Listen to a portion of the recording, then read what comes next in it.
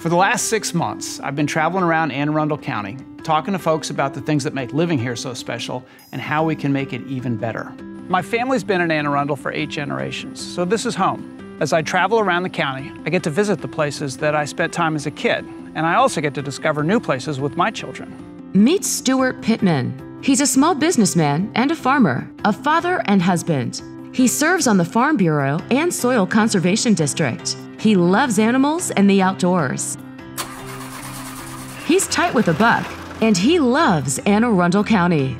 Now Steuart wants to make a bigger difference for his community by serving as our county executive. Anne Arundel County is a fantastic place, but Steve Shue's leadership is taking us in the wrong direction. Shue has launched a program of reckless development that is lining the pockets of his campaign donors but is hurting our communities. Schools are overcrowded. Teachers, firefighters, and police officers lack essential resources. Forests and open spaces have vanished, polluting our local waterways in the bay. And traffic is unbearable. I'll be a different kind of county executive.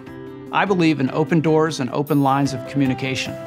I'll bring transparency and collaboration back to our government. As your next county executive, I'll bring business and community leaders together to create a development plan that is fiscally and environmentally sound.